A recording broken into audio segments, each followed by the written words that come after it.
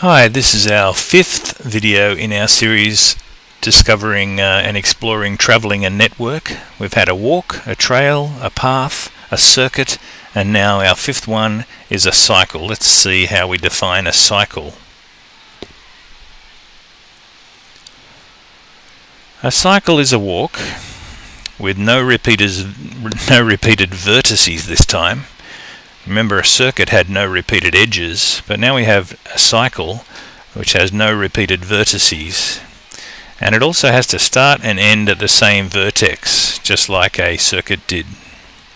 Let's have a look at an example. We have F to E, to D, to C, down to B, down to A, and back to the starting position of F.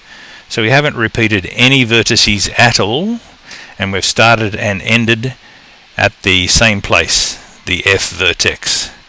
So unlike our circuit, we can't repeat any vertices in this one. Now just a sideline here, a cycle is called a closed path, just technically, and it has no repeated edges, you'll note as well. When you have no repeated vertices, if you've ticked that one off, it's impossible to have repeated edges, because a repeated edge would have some repeated vertices by definition, but they're just technicalities there. So a cycle is a walk with no repeated vertices. It does have to start and end at the same vertex though. Thanks for listening. That rounds off our travelling and network section as far as the routes we take, and we'll see what's next. Thanks.